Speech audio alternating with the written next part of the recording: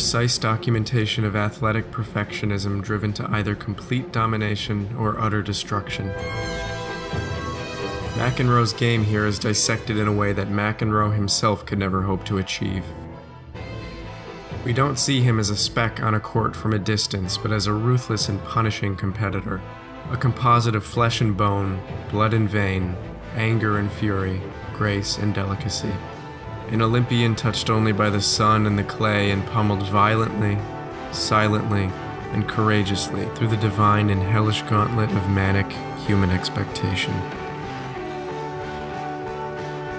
Tennis can exist for him and no one else, singularly, isolated, floating high above the earth, within the realm of perfection.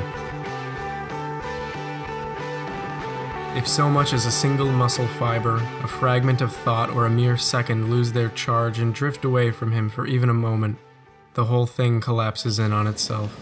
No mistakes whatsoever. Second serve, please. Answer my question! The question, jerk!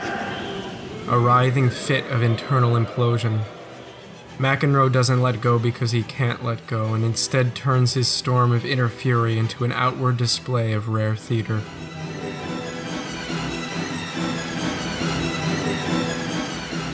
If a call slips past him, he argues. If ambiguity arises, he addresses it. He reacts swiftly, completely, and fiercely. In the end, he might forfeit a point, he might throw a game, but in doing so he deliberately acquires the undivided attention of every last human being in the stadium. He reasserts the ultra-control that, unable to shake, he must harness somehow, whether he's winning or not.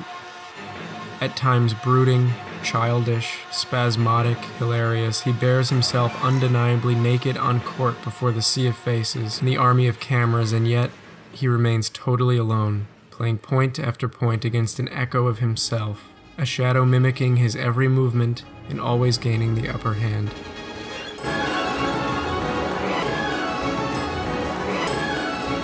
If he can't seize a point, he can't grasp the nature of his opponent. And since his opponent is himself, he turns toward a maddening, inward outburst of inexplicable emotion. You cannot be serious! Yet through his outburst, he reaches towards his audience. He lets them in, and in that moment of potential understanding, of potential mutual understanding, he thrives. The chance of a stadium grasping for even a moment his pain, his drive, his world. It's enough to push him further, perhaps further than any person has ever gone before. For he is alone and painfully so. It's the only way he knows, the only way he was ever taught, and the only path he's got forward. He is alone and is thus the first, last, and only to tread his own footsteps. In this is a lesson of humanity. We've only ourselves, but is that ever really enough? The mighty will fall, and in their fall is total, complete obliteration. And in obliteration is freedom. Chance. If McEnroe can't seize the game, he'll seize his audience. And if he can't seize the audience, he's left only with himself. And when he can no longer manage himself, his drive, his constant propulsion forward, he'll change his mind about a great many things. And in the end, if he's truly the athlete he's become, the legend he's spun, he'll adapt.